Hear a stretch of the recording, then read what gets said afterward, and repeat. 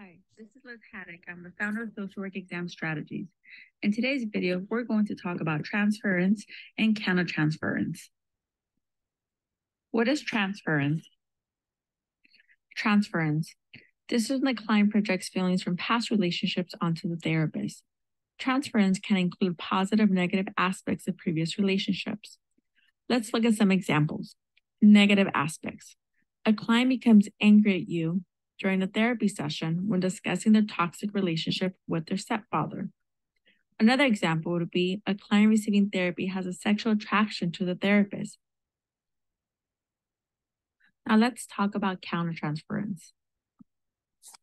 Countertransference. This is when the social worker or the therapist projects their own unresolved personal conflicts towards a client. Now let's look at some examples. Therapists may be reacting more positively towards a client because they remind them of their mother. A therapist feels inadequate when working with challenging clients. A therapist feels down and depressed after a session with a depressed client. Therapists could develop an attraction with romantic feelings towards a client. Therapists could be overly protective of a patient who reminds them of their child. Therapists could become angry at a patient who has an alcohol addiction because they had a parent who was an alcoholic.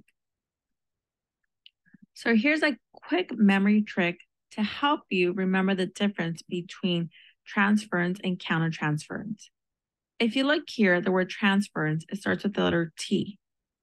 This is feelings towards the therapist. T for therapist. If you look at countertransference, C is for client. Feelings towards the client. C for client. So if you're looking at transference, that means the client has feelings towards the therapist. And if you look at countertransference, that means that the therapist has feelings towards the client. So now let's apply what we learned from our previous slides into these questions. We'll break down 3 questions together. During a therapy session, a 32-year-old client becomes angry with the therapist. When he discusses assigning DBT homework, she sighs loudly and states, "This is not what I came to therapy for. I'm not in high school anymore." The therapist remains calm and states, "It sounds like you're upset about homework assignments. Tell me what you're experiencing right now." After exploring the emotions that surfaced, the client and the therapist realized that she was experiencing unresolved anger towards an abusive high school teacher and was projecting those feelings onto the social worker.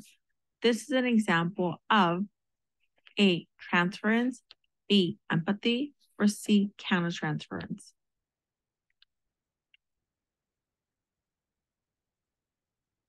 The correct answer is A, transference. The client was projecting past feelings that she experienced with her high school teacher onto the therapist. Question number 2. A social worker has been meeting with a 5-year-old boy who was in foster care due to neglect. The social worker notices that she is overprotective and minimizes the child's negative behavior. The social worker finds herself taking on a parental role. This is an example of A, transference, B, empathy, or C, countertransference.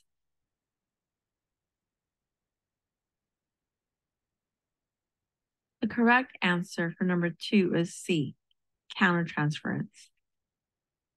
The social worker is projecting her own feelings onto the client. Question number 3. A social worker experiences feelings of grief when working with a client who has terminal cancer. The patient reminds the social worker of her mother who died 2 months ago. The social worker recognizes the experience of countertransference but feels helpless and unable to cope. In this situation, what should the social worker do first? A, seek supervision or consultation. B, refer the case to a colleague. Or C, disclose the feelings to the client.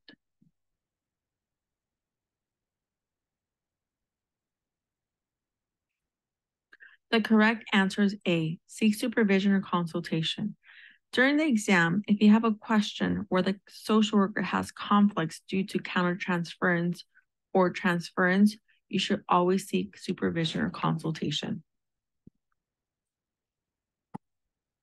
Thank you for your time, and I hope you like this video. If you like our video, give us a like and subscribe to our channel so you can be notified when we post new content. Please post a review on our comment section.